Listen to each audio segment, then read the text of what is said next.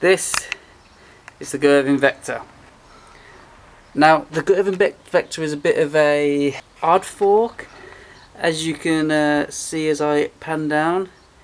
It's more of a, I think it was described as a Crosslink design, and it's got an Elastomer right there in the middle, and as it goes down you've still got a bit way to go, cantilever mounts all the way to the bottom with the so this Girvin Vector, I believe, is the first generation. The first generation came with 1-inch steerers. Now this Girvin Vector, I had to search and search and search for them. It ended up, it's cost me an arm and a leg, and it's probably not worth it, but I've always wanted one in my collection, and I've got a perfect bike to go on it. So this is going to be the first part of a 2, maybe 3-part series on the Girvin Vector and the Proflex 853, which will be coming up next. This in particular Vector came all the way from Italy. Found it on eBay. You can find them on eBay from every now and again, but you have to be prepared to pay for them. And they're in varying conditions. User reviews from people in the past that I've googled for don't tend to rate them, but they're just, I think they're a cool design. Girvin eventually sort of went out of business when they got took over by K2. Yeah, apparently they just didn't keep up with suspension design, technology, and eventually just failed, I guess. This particular Vector, I believe, is the first generation. It has a 1-inch steerer and the Elastomer with no sort of adjustment on it. The Elastomer on this one needs to be replaced because it is completely shut, completely dried out, split, and when I try to apply a bit of pressure, it burst and crushed. The later Vectors, I believe, went from the 1-inch steerer to one that had a 1 1/8 inch on the crown race for some strange reason on the bottom, so you still had to use an adapter for the top. And then you've got various designs after that, which eventually got replaced with the Elastomer, sorry, got replaced with a small shock, and I think that's when it started to be the no-lean versions. Correct me if I'm wrong there, because the information about the Vector is a little hard to come by. Like, I can't find out when this was first introduced. So yeah, this is the Vector. Front on. I mean, it looks cool, doesn't it? It just looks cool. The light's faded again. So there's the Elastomer. It's crushed. If I zoom in a little bit and pan down, this is what happens after all these years of use or non-use. The Elastomers dry out, and when I applied a bit of pressure, it just crushed. And you can see underneath there, you've got the, I guess it's sort of a shock. It is a shock. Normally all this would be full of Elastomer to act as sort of like a spring to create the sponginess, and then the dampening is in there. So I've got to replace that, which I'm going to do today before I install them. There's a bumblebee just hanging around the wheel. Replacement bushes, you can still find them. There's a place in the States. Suspension parts, I'm definitely going to link it. I'll link it in the description. Again, they are not cheap, so you're paying out for the fork to start with, and then you're paying out for the bushes. You can probably make your own. I don't know how hard or easy that would be, making moulds and then pouring the poly, whatever it's called. I've bought the replacement bushes, so I've got to work out how to take this apart. And again, going back to the guides, there isn't very much. The one guide that comes with the bushes, it literally starts with take the shock out of the fork. There's no sort of hint at how to do that. So looking at this, we've got steerer tube. It's clamped in my stand. 1, 2, 3 bolts for the stem, as you'd usually see. You can take this off, undo these bolts, and pull out the steer tube. That's how you fit them in your bike, in your headset. It's still gonna be connected here. Now I've got 2 bolts either side, 1, 2, which I think I might be able to release these and push out this pin here. And a bit further down at the bottom there's a similar thing, so there's 1 bolt there, 1 bolt the other side, pin going through the middle. Hoping if I press those out, that will be it. And then I can take the stem off, take the shock out and work on it from there. The rest of it can come apart. You obviously got the bolt right here, which will release the outside legs once you've taken out a bolt that's in there. So this whole thing can come apart, and that is just one of those compression rings, just clipped over there. So I guess you pop those out and then you can take the whole thing apart and re-grease everything. So that's what I'm going to try and do today. Try and replace those elastomers in part 1. I've already gone on for a little bit, so let's give it a go and see what happens. So let's see what I'm doing here. By the way, this fork, I believe comes from somewhere around 93. The Proflex 8953 definitely, according to the brochures, came with the Vector 1. Apart from that, I'm not entirely sure of years, because there's not much information out there, like I said. And all these bolts, 1, 2, 3 there, I've already loosened, and they are a 5mm. So I should be able to take off the top cap, and hopefully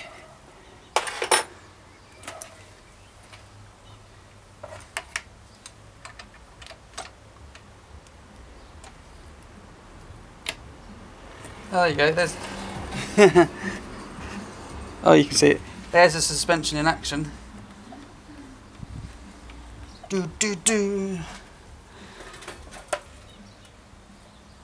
I might have to take them out for this.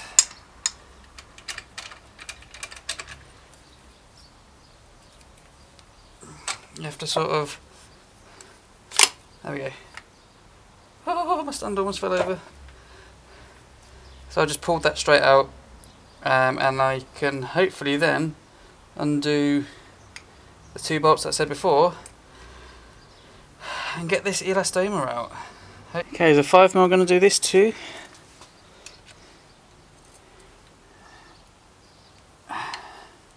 Yep, 5mm. Yeah, 5mm for everything. So you can adjust the tracking of the front wheel as well by using these, because normally, obviously, the fork and the stem are independent of each other, but this is built in, so you don't just loosen the stem to move it around on the forks to make sure all your wheel is in line. You have to play about with adjusting these, loosening all this and adjusting it all, which might be a bit of a pain. Not tried it yet. Can I just knock that out? Again, I'm probably doing this wrong. I have no idea how to do this. There's no real guides that I've found. My 5/16 socket seems to fit right in there. So that's equivalent to what? 8mm-ish? Let's see if this works.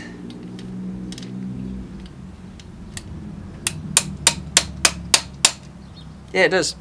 Okay, so I can knock that out. So yeah, at the moment the stem is still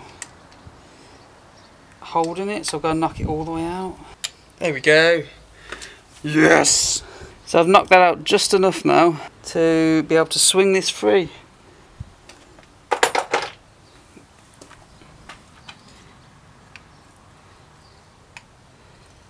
Okay. Okay. Fork comes off. I mean fork. Stem comes off.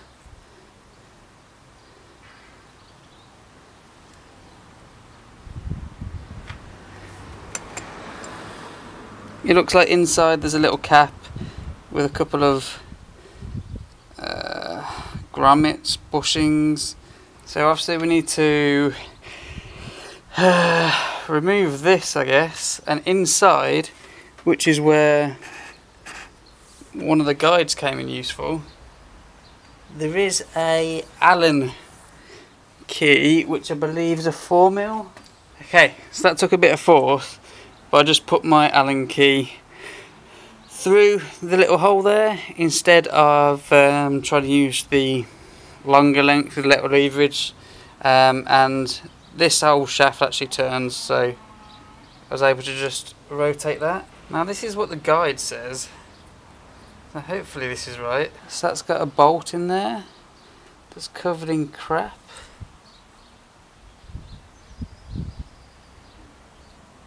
Gonna slide this off, there we go. So that is just a lubricated shaft. Hopefully now. Yes. Top cap. One split pancake horrible elastomer.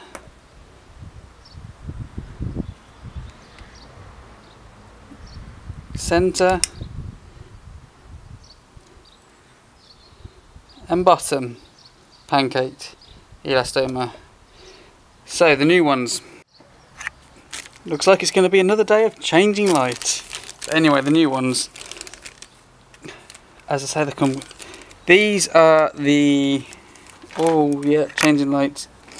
These are the ones, suspension fork parts made in the USA.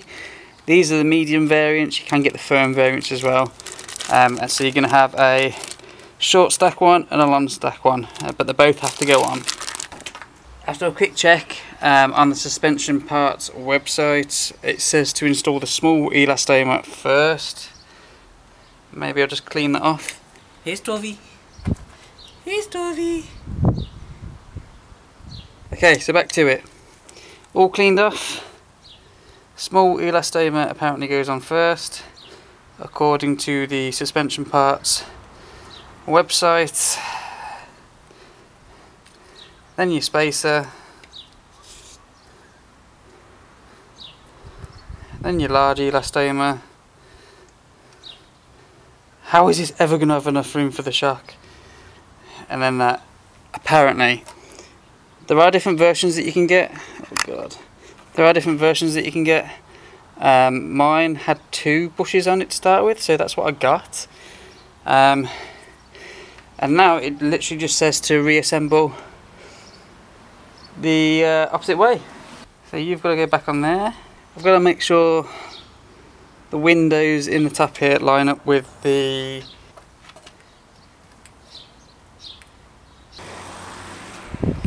stem. Has to go back on somehow.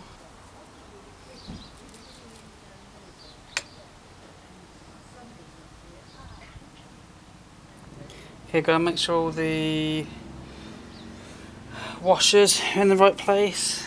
So I had 2 little covers, one either side. Now I've got to knock that through. I'm using my mallet so it's a bit softer.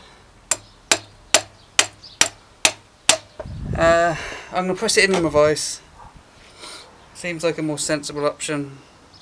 Yeah, let's use the vice. This works a lot better. Just put it in the vice. Just press it through.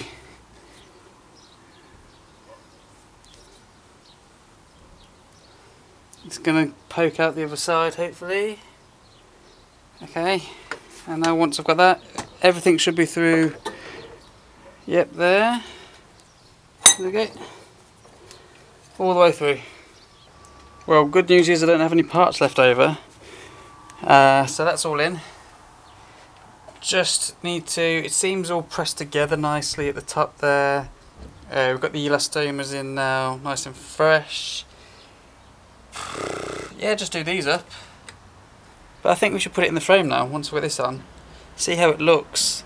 And then I can do the rest of the build video for tomorrow, because I think this Vector video might have gone on a while. As I said, if you've got any information on the Vectors, like interesting information, when they were first produced and all that sort of stuff, leave it in the comments, because finding the information on these is a bit vague. We're getting to fit the forks now. I've just done a trial run it didn't work out with using two 1 1/8 inch headsets. I've got the 1 1/8 inch in the bottom, which fits. I've got that goes on and it's snug because it fits the frame and it fits the crown race of the fork. The top, however, you can't use the 1 1/8 inch. I tried it. The spacers, you're obviously going to have to pack the whole steerer up with spacers. I don't have that many. So I'm mixing and matching. 1 1/8 inch at the bottom, 1 1/8 inch to 1 inch adapter in the top. That is going to have a 1 inch headset apparently not pressed in there. Okay, that's not good. That's going to have the 1 inch headset on there, which isn't going to look good at all. And then we're going to put the forks on. Well, that was an absolute nightmare to install. Just everything is just fiddly. Yeah, so we've got the 1 1/8 inch lower headset, the 1 inch upper.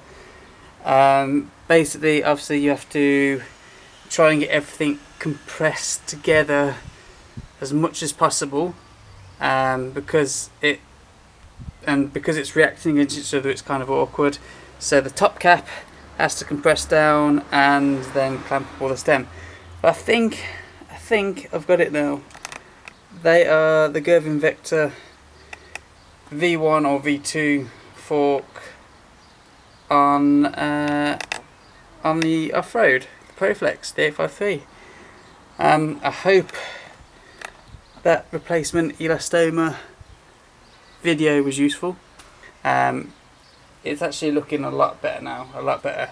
And there's actually a bit of travel on this, which I'll show you.